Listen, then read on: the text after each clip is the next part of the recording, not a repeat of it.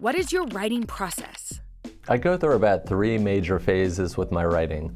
My first phase is idea generation. So for about 4 months, I'll just get into this routine where every day, every morning, every night, I'll go and lay on a couch and put a blanket over my head or maybe take a walk or something like that.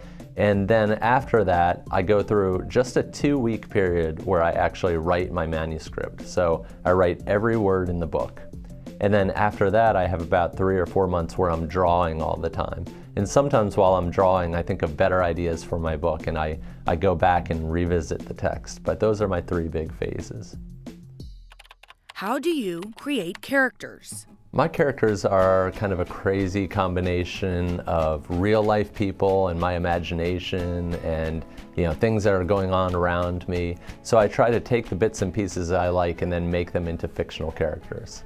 I think Greg Heffley, the main character in my Diary of a Wimpy Kid books, is kind of my worst parts boiled down into one person.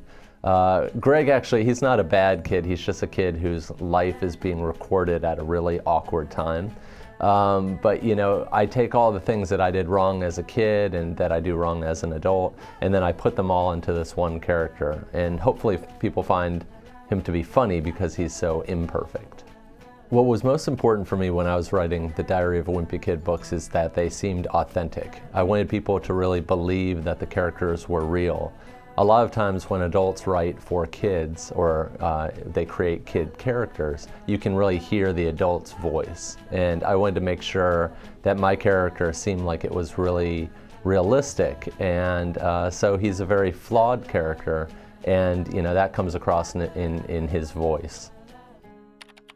What advice do you have for young writers? The best advice I have for a young author or illustrator is to actually start by copying somebody else's style. If there's somebody you like, an author or illustrator, you like their work, what you could do is to try to write another story that's in their style, that's in that same kind of a voice. Because I think that when you do that, you learn how that author or illustrator did what they did. So I've seen a lot of kids copying the Diary of a Wimpy Kid style, but I think that kids will branch out after that. They'll say, that's part of my tool set, but I'm going to go in this direction. So I think that that's a good way to start.